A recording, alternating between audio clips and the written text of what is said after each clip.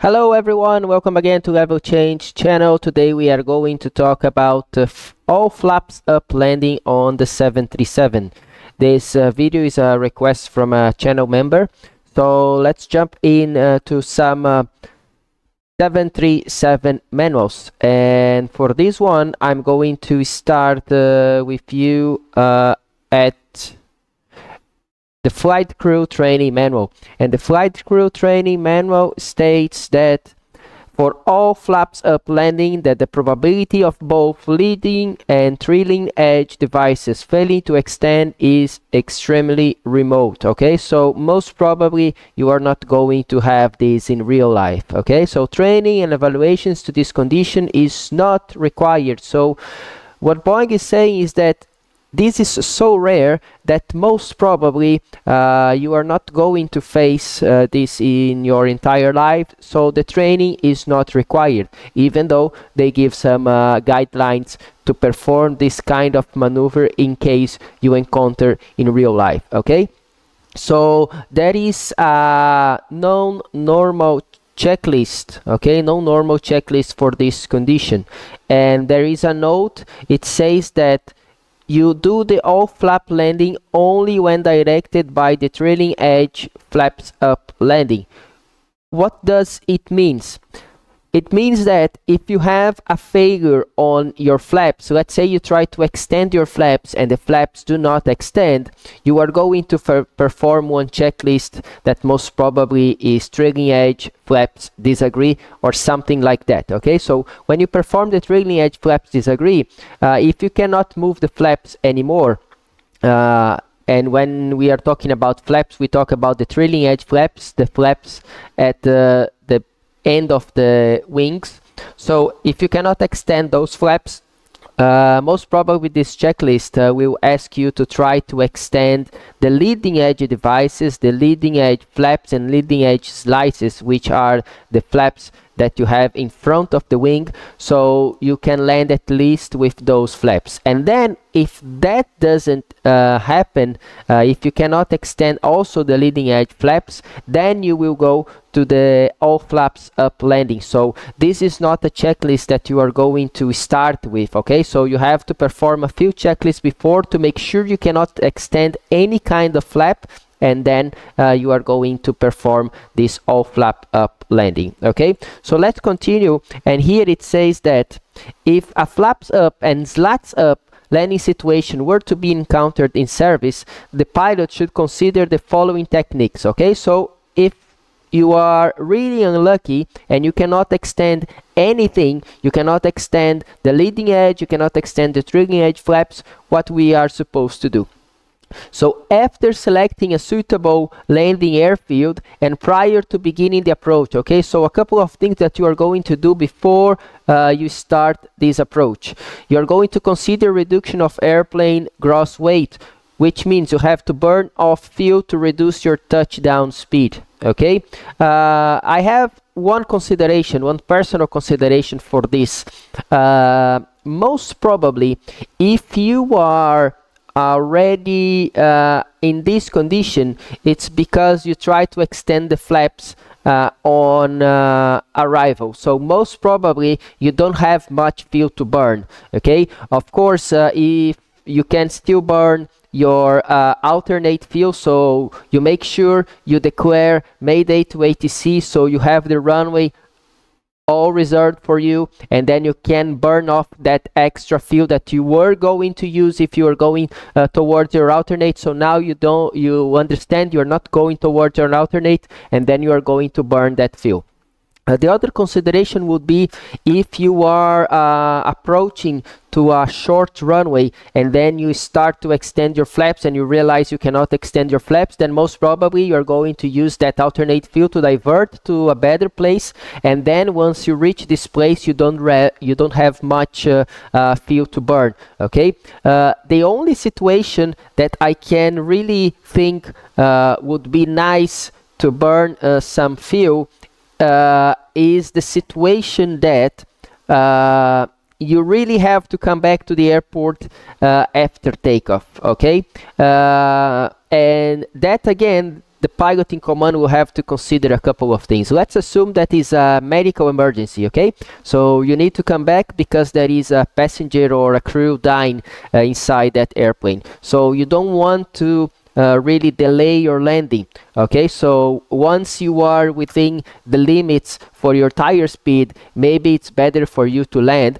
because maybe it's better to save that person's life instead of burning fuel, of course, if you have enough runway to land on this condition. Have in mind, don't jeopardize the life of all the others because of one guy or one person that has a medical problem. But if you can perform a safe landing, you should not delay this landing, okay? So that will be the only case. Maybe you will think about burning fuel, otherwise most probably you will not have much fuel anyway, okay? So it also says you have to fly a wide pattern to allow for the increased turning radius required for the higher maneuver speed, okay? So which means usually when you are on approach, you are going to be flying with 100, 160 knots in the intermediate and on the final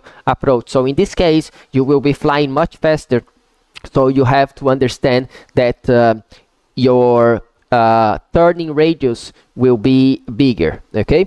So something to consider.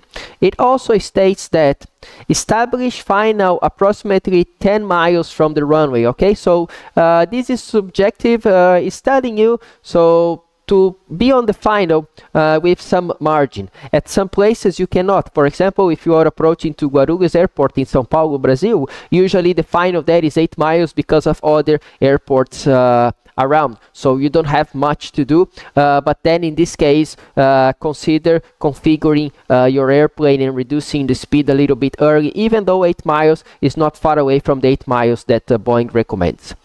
Because what this 10 miles does, it allows time to extend the gear and accelerate to the target speed while in level flight and complete all required checklists, okay? So that's why they want you to be at 10 miles. So if you are on 10 miles, you will have time to do everything properly and you are not going to rush on your approach. It says to maintain no lower than flaps up speed maneuver until established on final. And because you are maintaining at least flap up speed, you maneuver with normal bank angles until you are on final. Okay, there is a note here. This note was written by my previous operator. It says landing gear may be extended in order to help quicker deceleration. As soon as landing gear has been extended, request landing checklist. Okay, another thing, for the final approach, it says that you should use an ILS or a GLS glide slope if available. That's something that we are going to do today.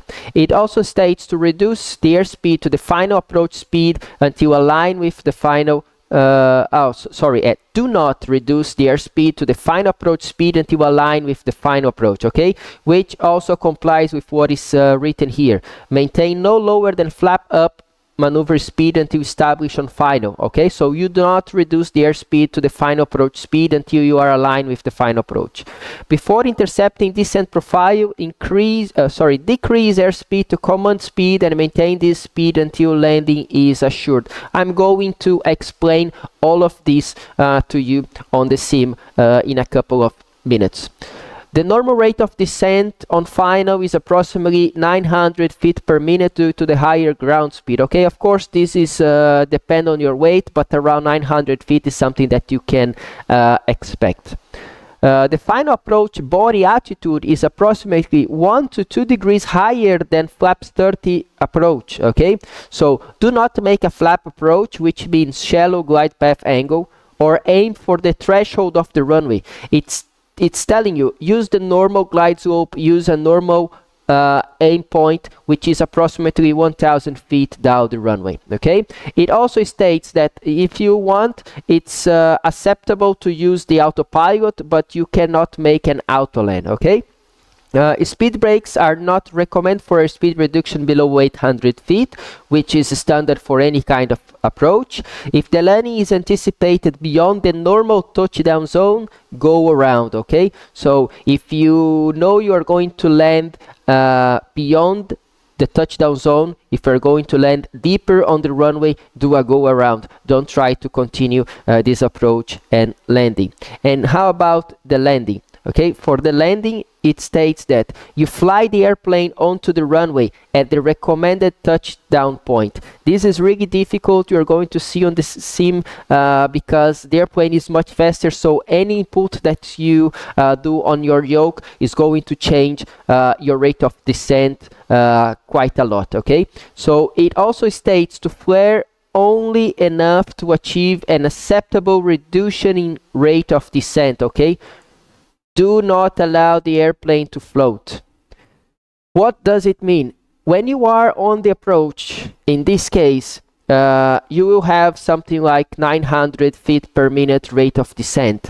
What Boeing is telling you, if you try to make a smooth landing, most probably you are going to float. So just reduce the rate of descent to something acceptable and continue going down towards your aiming point, okay?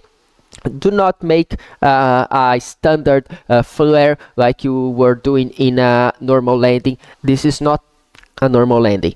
It says that floating just above the runway surface to deplete additional speed, waste available runway, and increase the possibility of a tail strike.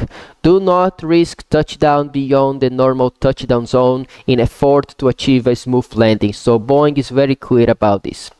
It also states, and this is very important, slight forward pressure on the control column may be needed to achieve touchdown at desired point and to lower the nose wheels to the runway. And this is something that you are going to see on the Microsoft Flight Simulator 2020 with the PMDG. Okay, most probably I'm going to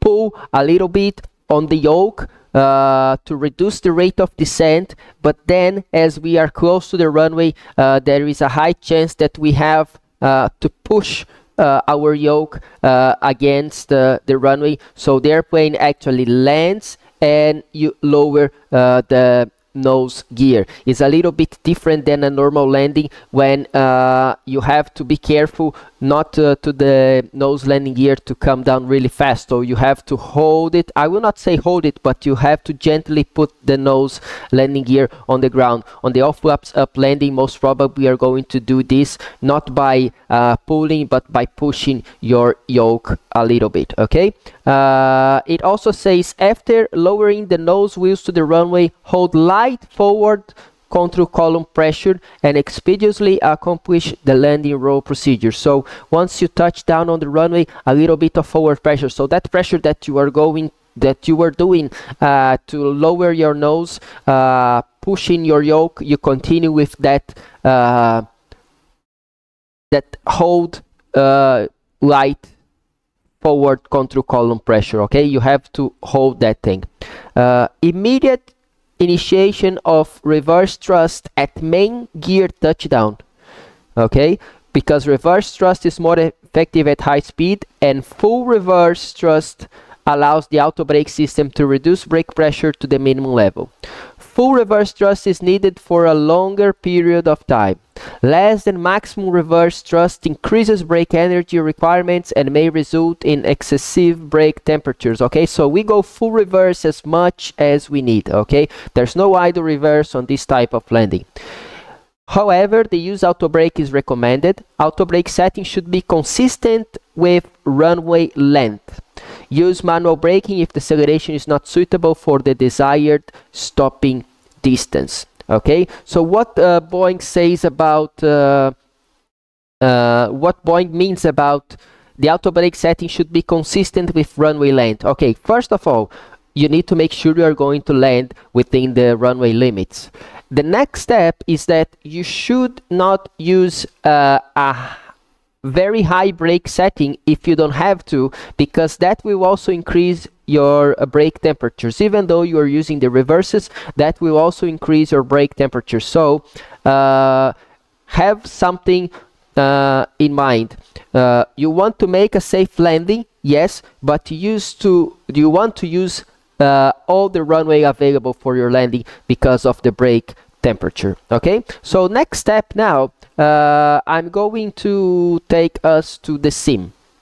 Okay, so as you can see, let's assume that I was approaching here to Muscat today, Muscat in Oman, and I tried to extend my flaps. It didn't extend.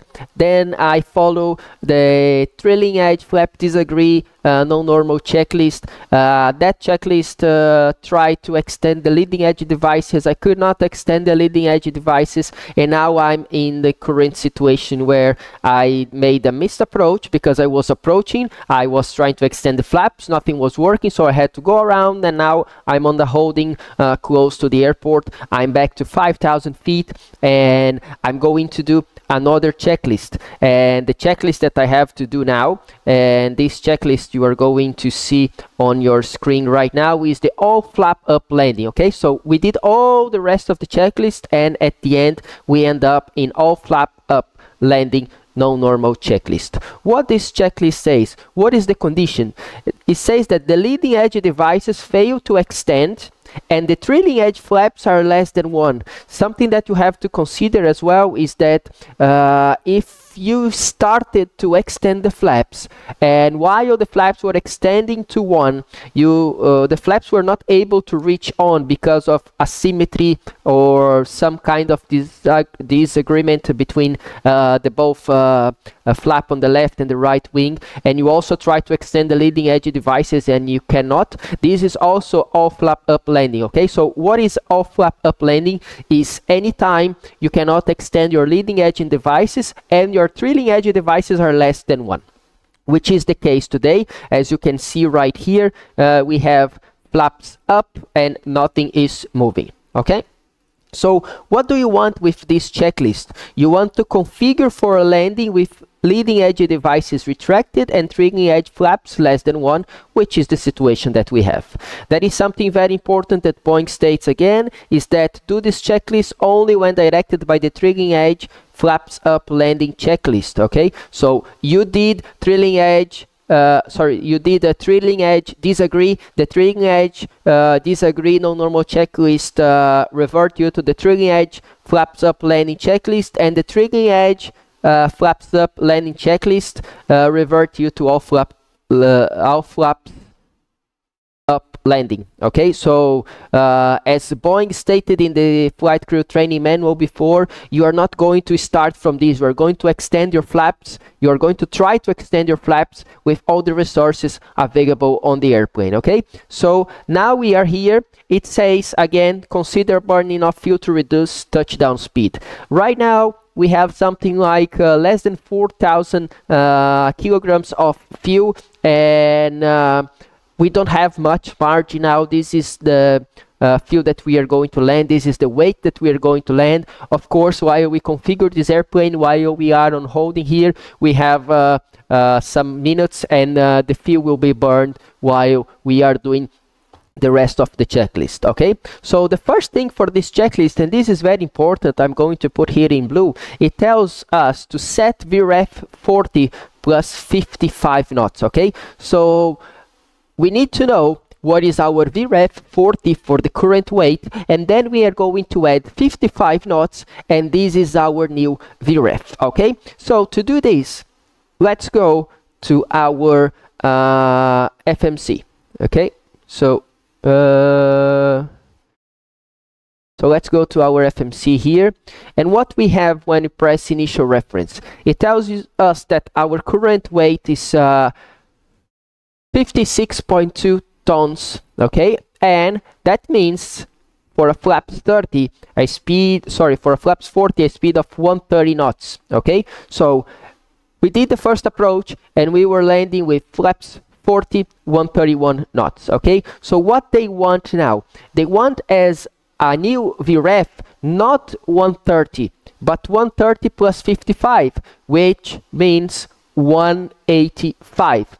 Another thing, note that we are not going to land with flaps 40, we are going to land with flaps up. Okay, so we cannot select flaps 40 here.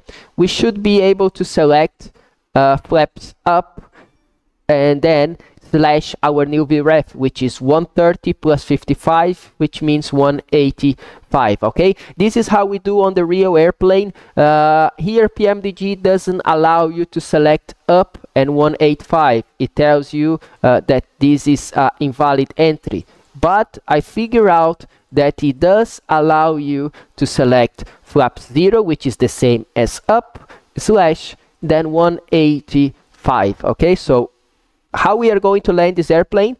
With flaps up and 185 knots. Okay, once again, where is this 185 knots coming from?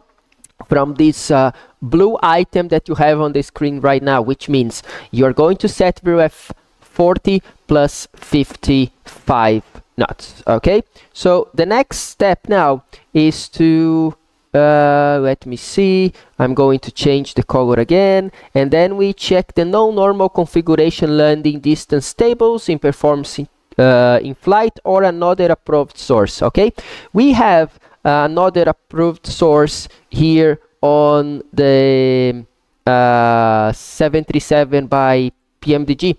We can go to our tablet, we can go to the performance tool, we can go to landing route, and something that I want you to know is that I just did a video about how this works. Okay, so I'm going to leave you this video about the performance with non-normal maneuvers calculation on the video description, so you have a link for this video, and I also will put a card here on top on the left side. Okay, on the on the right side on your screen on the top, you will see now this video link as well. So basically what we want, I'm not going to explain everything that I'm doing, but we are going to land in Muscat. We are going to land on runway 26, right? Okay, so I'm going to import the current details from the airplane, and I'm going to import the weather as well. The only thing I'm going to make here is all flap up, VREF 5, and just to comply with our FCTM, all operative. Okay, we are going to land then in 1,216 feet with maximum manual brake. Okay, changing here, I already showed you on the previous video that it doesn't change the runway distance because it is pretty much brake 3 or maximum auto is with this speed, and everything is something that is not going to be calculated. If you want more information about this, go on the previous video. Okay, so we leave it for example in max auto, all flaps up landing, and as you can notice, our VREF is 189, which means 185 in this case plus 5 knots. But if we were going to calculate with the current weight that we had, which was 56,200, you will see that they match perfectly. So VREF, sorry, this is your approach speed is going to be 190. Okay, so VREF add we don't need, and our VREF is 185. Now it's correct. Okay, so with the current weight that we had, all flap up landing, no VREF add, our VREF is 185, which is the same as we calculated here, flaps up 185. So we make sure all match and we have all the information correct. Okay, so with this kind of landing distance of 1,200 meters on a runway with 4,000 meters, okay, most probably I'm going to not go maximum manual or maximum auto. I'm going to go brake 3 and maybe brake 2. So I want to be a little bit conservative today, and we are going to select brake 3 for our landing. Okay, so brake 3 is there. Let's continue with our checklist now. The checklist states that we maintain flap up maneuvering speed until established on final approach. This was written on the FCTM as well. okay? And then we limit bank angle to 15 when airspeed is less than the flaps up maneuvering speed, and the checklist is complete except the third items. I'm going to go to the third items later on, but I'm going to explain for you now number 5 and number 6. Which is also part of the FCTM, okay? So I want you to understand a couple of things. First, what is our minimum maneuver speed? So let's go here. Let me try to find a camera that is going to give us the PFD. Yeah, this one, okay? So what happened is we have flaps up. So we are not supposed to reduce from flap up speed until we are on final, okay? So I'm going to make a speed selection here. Let me press level change just to change the mode here, and now I can change the speed, okay? So the speed is right now by FMC 204, which is our holding speed for this, but I can reduce down to flap up speed, which means 199 knots, as you can see right now, 199 knots. So I'm not supposed to reduce the speed below 199, but my approach speed will be 190, okay, which is 185 plus 5 knots, okay? So it's going to be 190. So I have to keep at least 199 at this present condition, and once I'm on final, okay, then I can bring my airspeed down to 190, okay? So you do not reduce to 190 now, you have to reduce to down minimum 199, and then once I'm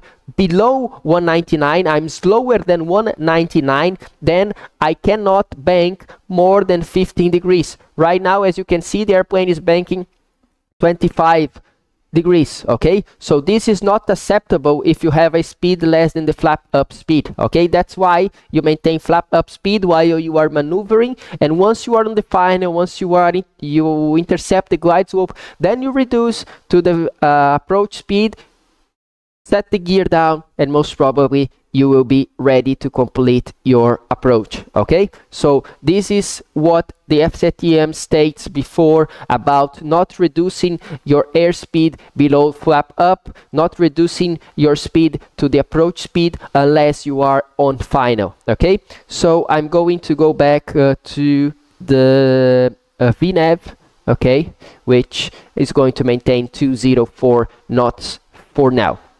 Okay, so let's go and let's continue with our checklist, okay? So once we complete everything, we have to do our deferred item descent checklist, which state for pressurization is the same landing altitude that we had before. We didn't went to the alternate airport. If you were going to go to the alternate airport, that's the time that you check your landing altitude, okay? You also do a recall, okay? So let me do this recall right now. You were not able to see. Let me see this. Okay, now you can see I'm going to do the recall here on this side, okay? So everything is checked. There is nothing wrong with our airplane apart from the flaps. Auto brake, we already select to brake 3, and our landing data is VREF 40 plus 55, which means in this case 185, and minimums is the same as the previous approach, 229. Approach briefing is completed, is the same same type of approach that we did on the first attempt, and now what we read on the FCTM is the rest of our briefing, okay? That is just another thing that you have to understand, how you go around in this case, okay? So go around procedure review. It states that you do the normal go around procedure, okay? So except you are going to do the normal thing, except that you are going to limit bank angle to 15 when the airspeed is less than the flap up maneuvering speed. So remember, anytime you are below flap up speed, you cannot make a turn with more than 15 degrees of bank, okay? And then once you climb out, of the runway. Once you pass usually 1000, 1500, depends also on your company policy and the missed approach procedure, you accelerate to flap up maneuvering speed, and from this time now you can do normal turns. Okay, so if we have to go around, we are going to go around the same as we were doing before. We are going to press toggle, we are going to rotate towards the go around attitude. We are going to maintain, in this case, the flaps up because we do not have flaps. Once the airplane starts climbing, we select gear up. Once we pass 1000 feet, then we accelerate, and from this point we can do normal turns. Next step is the approach checklist. Approach checklist states for the altimeter, so the altimeters, they are already set at 1017. Okay, and there are some additional procedures that we have to do today, and these additional procedures I was testing, that's why we have to comply with this. It all works fine in the PMDG. So these additional deferred items is states for fasten belt switch to position on. Okay, so the fasten belt switch, let me show you here. We have to go all the way here and make sure they are on. Why? Because in a normal approach, if you keep the fasten belts in auto, once you are below 10,000 feet or once you extend the flaps, you are going to have the fasten belt switches as on. But in this case, because you are not extending the flaps, there is a chance that they will stay off, so you make sure they are auto. The next step on your additional deferred item is the ground proximity flap inhibit switch. You set flap inhibit. So with this one that I'm going to do right now, which is at the bottom here, is at this position. Let me show you. Okay, this one. So you have the ground proximity flap inhibit. Usually they are in normal, so you open this guard and you take it up, okay, to the inhibit position. So what you are doing at this stage, you are telling the airplane, I know I'm not going to land with the normal landing flaps, which is flaps 30 or 40. Okay, so if you do not do this, once you are on the final approach, you do not have your landing flaps 30 or 40 selected, you are going to hear a siren in the cockpit that is supposed to tell you that something is wrong. As you know, you are going to have this approach without flaps. You are already telling the system, don't advise me about the flaps because I don't want to know. I know what I'm doing. Okay, so this is the main objective of this item. Okay, the next step is for the landing checklist. Okay, so as we are approaching our procedure here, on the final we need to select the engine start switch to continuous, we need to arm the speed brake, we need to set the landing gear down, and the flaps will be up, no lights in this case. Okay, so flap up, no lights. So what we have to do now, engine start switch to continuous, arm the speed brake, set the landing gear down, and complete this approach. Okay, so that's everything that I had for you technically wise. So let's jump and fly this procedure right now. Okay, so something that I'm going to do, I'm going to the FMC and I'm going to go on the hold and exit hold, and I'm going to execute the exit hold. 3,400 is the altitude for the fix that we are flying now, so I'm going to select 3,400. I'm going to go for level change. Okay, I'm going to reduce my airspeed to flap up speed. I don't want to be fast on this approach. So we have our ILS selected, we have our frequency and our course for the ILS is selected, we have the speed. As we burned some fuel, we can even check our speed again. So now is 129, so we can say that we are going to land with flaps 0 and VREF of 184. Again, VREF 40 plus 55. Okay, so 184. Just correcting this speed because of the weight that we have now, and we are all set. Okay, we are descending 3,400. We already have the ILS India Mike Romeo set. We have the localizer, we have the glide slope, all is correct. What we can do now, we can arm our approach mode. Just want to make sure that our missed approach is to 6,000. Yes, it is. So we will be going down. Localizer is captured at this stage. Okay, so localizer capture. And here we are. Glide slope is above. We are descending 3,400. Okay, so as of now, we are on final. I'm going to select my engine start switch to continuous. I'm going to select my speed brake to the arm position. Okay, here we are. Okay, so all set. Now we are on the final. Glide slope is captured. What I'm going to do, I'm going to set the missed approach altitude of 6,000 for this procedure. And I'm also going to select our our approach speed of 189. 184 plus 5. As you can notice, the speed goes up because we do not have flaps. So I select the landing gear down, and this will allow me to reduce my airspeed for approach. Okay, so now we do the landing checklist, which was stating to engine start switch in continuous, speed brake arm at green light, landing gear down 3 greens, and the flap is up, no light. Okay, so now everything is set. I'm just waiting for the speed to come down. Okay, if you have to, you can use your speed brake down to 800 feet or your company policy, which usually states most of the companies 1,000 feet above the runway. Okay, so we have 2,500 feet to run now.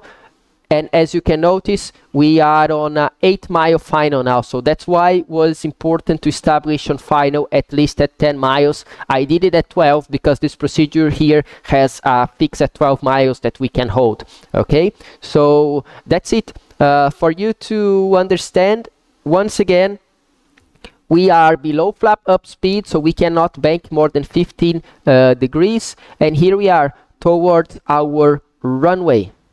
Okay, so we are passing 2,000 feet above the airport. The autopilot is off. I'm going to keep my webcam here. It's not interfering with the instruments. Okay, and I'm going to fly like this, most probably. Okay, so at this stage, I want to fly with auto throttle off. Okay, so here we go. Auto throttle off, and also autopilot off. Remember, this is very hard. I'm going to do like this. It's easier for this type of approach. Okay, so we don't want to float. We want to land at the touchdown zone, and there is a chance that we are going to need some forward pressure on the yoke to put the nose gear down and also to land at the correct point, and we have to keep that pressure once we are on the ground. Okay, I lost the localizer a little bit, so I'm correcting.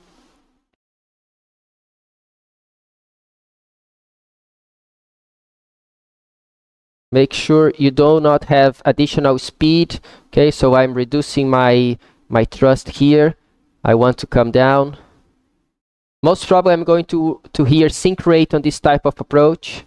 Okay, less speed, less thrust. It's almost close to idle.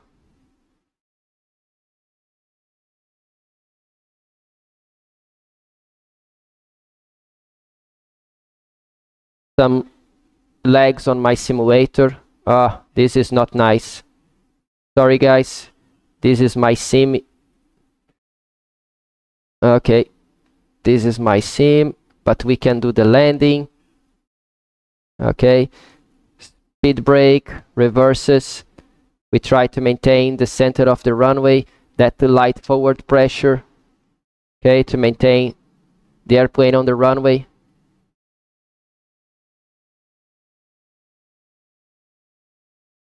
This was not supposed to happen. This is something on my sim. I still have to adjust my sim, but as you can see, all the procedures and techniques I follow you through. Just the landing you couldn't see. I'm seeing the same thing that you can see right now. Okay, so this is my sim, this is my graphic card, this is my new selections here. So reverses go out. Okay, and for some reason now is smooth again. Okay, I'm going to retract the speed brake, and with this speed here we can vacate at the end, which is what we want to do when we are on off flap up landing. Okay, we don't want to use less than a good portion of the runway. Of course, you don't have to come all the way down to the end, and that's it. Okay, I'm sorry for this stutter that we had. It was really big. I don't even know how I was able to land in this situation, but we did. The only thing, I'm going to do it again another day. I'm going to perform this flap up landing again, but just the landing part. Okay, I'm not going to go through all the details, so stay tuned on this channel. I'm going to record this again without any kind of lag, so I'm not going to go through all the procedures. Okay, I'm just going to show on the next video only this type of approach. Okay, so I hope you like this kind of content. It was not very nice to see the landing, as I told you, but I was able to explain you all the procedures. So basically, you try to land with not much fuel, because that is going to reduce your overall weight and is going to bring your speed down. The next step is that you have to really understand what is your VREF, which is in this case is the VREF for flaps 40 plus 55 knots. Okay, this 55 knots is to accommodate your current flap position. Okay, which is flap up. This this new VREF will still be below flap up speed, so you maneuver with flap up speed, and once you are on the final, you reduce to your approach speed. And I was able to show you that to reduce to your to your approach speed, you will need your gear down. Okay, that's something that you are going to need, because if you keep flap up idle, most probably you are going to be accelerating on the glide slope without the gear. So once you are established on the final, once you establish on the glide slope, it's a good time for you to select your gear down if you didn't do before. If you did it before, no problem as well. Maybe you even extend your gear to burn some fuel. Okay, then you do the normal approach. The landing is a little bit different. Okay, so once you are sure you are going to land, you can take your thrust to idle, and by that I mean around 50 feet, like a normal landing. Okay, so a little bit before, maybe at 50 feet, you close your thrust lever. Do not wait until 30 or until 10, because otherwise you're going to float a lot. And for your landing, do not try to make a smooth landing. Just reduce the rate of descent.